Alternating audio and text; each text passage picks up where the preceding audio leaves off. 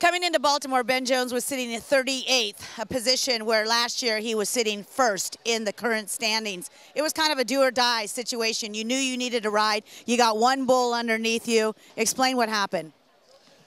Yeah, don't know, Leah. Yeah, I suppose just hitting for the first time, being cut, so learn to live with it. But you come into this whole season going, it's a new year, new expectations. You know what you got to get done. Where do you think you're falling short? No, I don't know. Honestly, don't know. Felt like I put it out there every time, Leah, but don't know. You know. But you see so many cowboys in the past, great ones, mind you, like yourself, who have hit what we call in this sport slumps, right?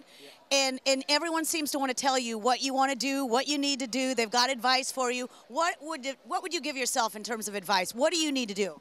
Hang on. Yeah. Hang on. You know, yeah, you know, last few years I've been on such a roll, you know, yeah, it just sucks ending up this way, but we'll come back from it. You know, we'll go hit the Challenger events and we'll be back. 5 more events. Go hit the Challengers, win $10,000, come back and see us. Yeah, we'll do. All right. The fans will miss this man, Ben Jones, stepping away for a brief hiatus, and he'll be back. Thank you. Thanks, mate.